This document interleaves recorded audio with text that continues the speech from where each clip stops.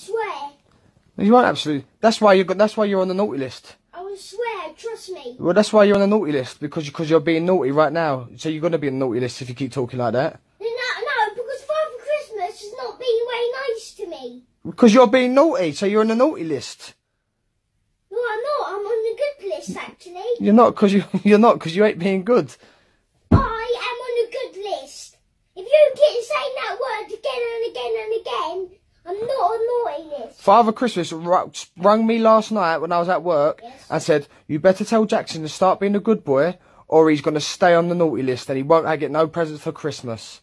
That's what he said to me. So you got to start being a good boy. Then I will do an uppercut to him. No, you won't do. No, what? I'll go like this. Punch him. Punch his beard off. You're just silly, man. Hey, trust me, I'm not on bad list. You're on the naughty list, mate. No, I'm not. Well, then be a good boy, then.